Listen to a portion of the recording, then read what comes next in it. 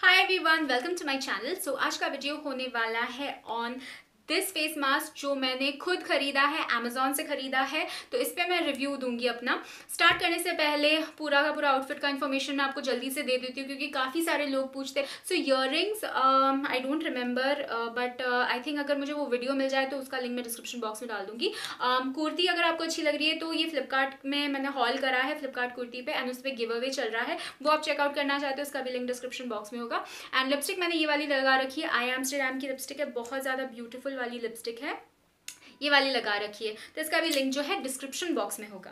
Now let's get started कि मैंने बोला इस पे रिव्यू होने वाला है। ये कायोस बोटैनिकल का डेड सी फेस मास्क है, डेड सी मड मास्क है ये, एंड ये इस तरीके का दिखता है। इसे मैंने अमेजोन से परचेज किया है एंड ये एक्चुअली आई थिंक 599 रुपीज़ का था, बट ये मुझे समवॉट अराउंड 399 रुपीज़ का मिला। आई बॉट दिस क्योंकि एक्चुअली विंटर का सीजन अभी चल रहा है एंड यू नो विंटर के सीजन में अगर आप आपके फेस को स्क्रब नहीं करोगे तो स्किन जैसे ड्राई पड़ने लग जाती है, तो डेफिनेटली एक लेयर बन जाता है ड्राइनेस का, उसे हटाना काफ़ी ज़्यादा ज़रूरी है क्योंकि अगर आप उस ड्राइनेस को नहीं हटाओगे, उसी तरीके से आप बाहर जाते रहोगे तो उस पर ना बहुत ही ज़्यादा टैन पड़ जाता है। इसीलिए लोग बोलते हैं कि विंटर सीजन में स्किन बहुत ही ज़्यादा जल्दी टैन हो जाती है, एंड विंटर में जो टैन होता है ना उसे हटाना बहुत ही ज़्यादा काइंड ऑफ इम्पॉसिबल हो जाता है, उसको हटने में बहुत ज़्यादा टाइम लगता है as compare to the summer tan.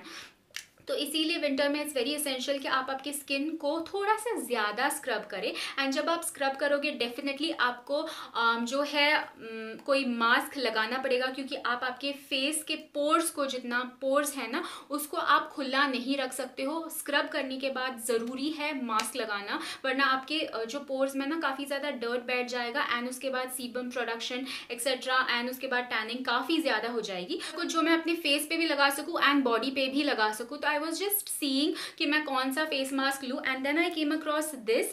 ये कायोस वाला फेस मास्क है। इसमें ना एक्चुअली रिव्यूज काफ़ी ज़्यादा अच्छे थे, तो मैंने सोचा चलो एक बार मैं ट्राई कर लेती हूँ कि किस तरीके का है। मैं सोचा चलो एक और मड मास्क इस तरीके का, काफ़ी ज़्यादा ट्रेंडिंग वाला टर्म है क्योंकि आपके जितने भी डर्ट है, पोल्यूशन है आपके फेस पे, जितना भी इसमें जितनी भी इम्प्योरिटीज़ है वो इसे खींच लेता है, तो डेफिनेटली ये ट्राई करना बनता था। एंड प्लस ये थोड़े से बड़े क्वान्टिटी में आ रहा था क्योंकि मुझे मेरे फेस के साथ साथ हैंड्स एंड वो पे भी लगाना था क्योंकि बॉडी भी फेस के साथ काफ़ी ज़्यादा टैन हो जाती है विंटर्स में, एंड नहाते टाइम आप बॉडी को स्क्रब कर सकते हो एंड उसके बाद साथ ही साथ आप मास्किंग बाथरूम में भी कर सकते हो। तो इसलिए मुझे ऐसा कुछ चाहिए था जिसकी क्वांटिटी काफ़ी ज़्यादा आए, तो ये मैंने लिया। तो इस पर लिखा हुआ है, मैंने ऑलरेडी पढ़ के रिव्यूज़ देख के लिया था ये, तो इस पर लिखा है ये deep cleaning exfoliating detoxifying face mask है, प्लस इसमें विटामिन है, शेयर बटर है, एलोवेरा है। ये 200 ग्राम्स का आता है, तो 600 रुपीज़, काइंड ऑफ 600 रुपीज़ इसका प्राइस है, बट ये MRP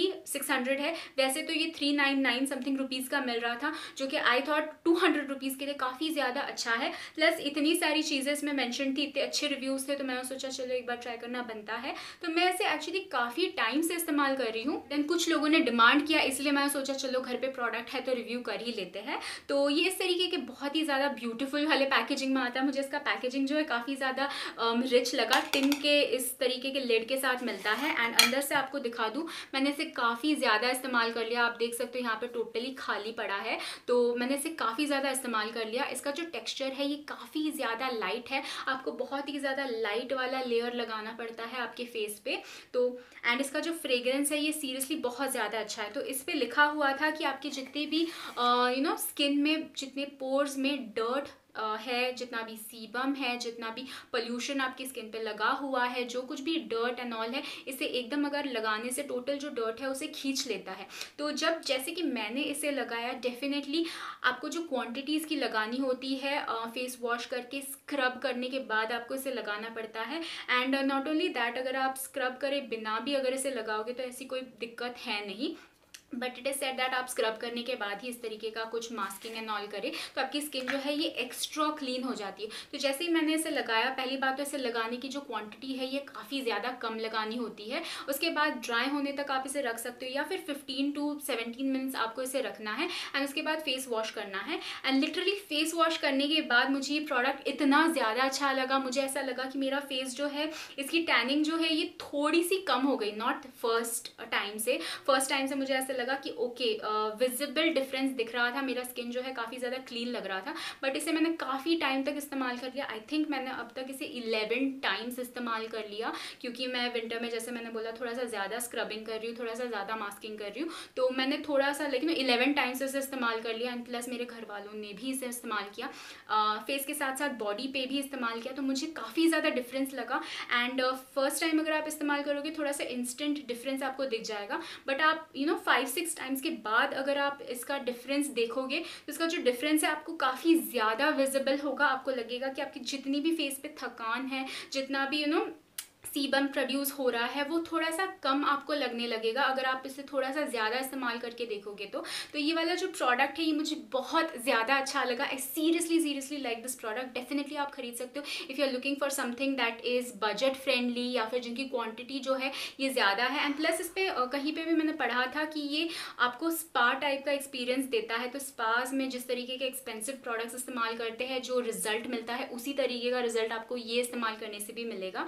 तो ये सीरियसली मुझे बहुत ज़्यादा अच्छा लगा। Plus it is infuse with vitamin E, जो आपकी स्किन को बहुत ही अच्छी तरीके से मॉइस्चराइज करेगा। उसके बाद शे बटर है एंड एलोवेरा है। एलोवेरा है, इसका यही मतलब है कि अगर आपकी सनबर्न्स भी है, विंटर के टाइम पे काफ़ी ज़्यादा हो जाते हैं क्योंकि स्किन ड्राई हो जाती है, तो अगर आपके सनबर्न्स है, ब्लेमिशेस है थोड़े बहुत, वो भी इसे over a period of time reduce करेगा। तो डेफिनेटली आप इसे चेकआउट कर सकते हो।